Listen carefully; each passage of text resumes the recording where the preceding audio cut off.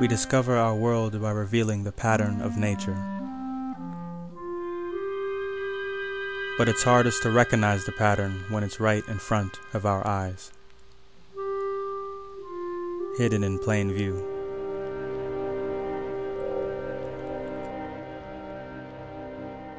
Collecting different atomic elements together results in individual molecules.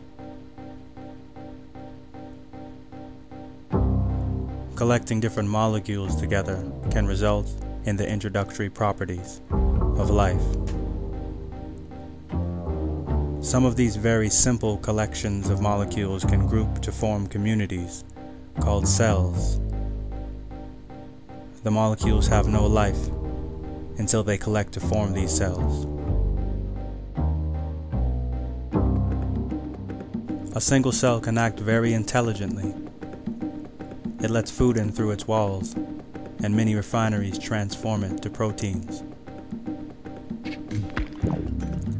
It has an internal transit system and a defense force, power plants, and a complex protective casing.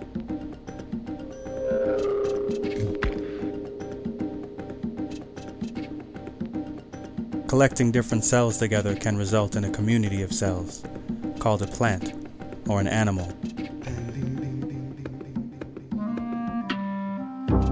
These larger beings are much more complex than cells and capable of similar food intake, internal transit systems and defense forces, digestive systems and protective casing.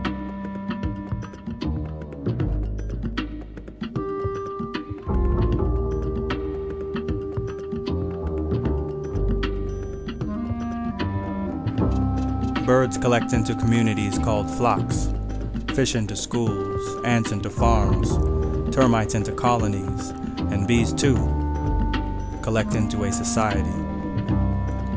They have specific jobs: intaking food to the collective, policing and defense, transporting and processing food.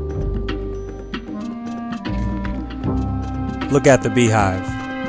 It's so much smarter and exhibits so many different traits that don't exist within a single bee. So much so that it's been classified as another animal, a superorganism.